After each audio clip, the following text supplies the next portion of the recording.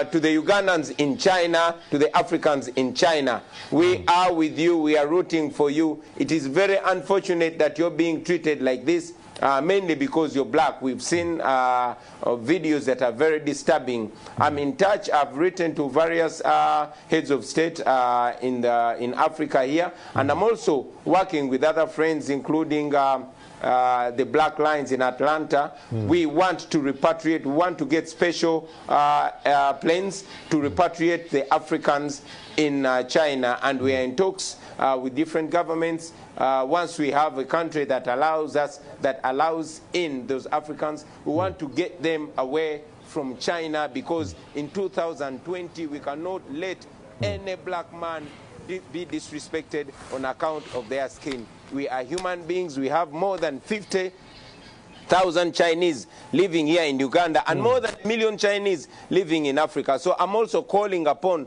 the Chinese administration to rein on their officials, to rein on their people. The government of Uganda, the African Union, the international community, they should rein on China and have them respect the rights of black people, the rights of Africans, the rights of Ugandans that are in China. We are with you, brothers and sisters. Thank you. Ugandans, we are together. Africans, we are together. We will certainly go through this, inshallah.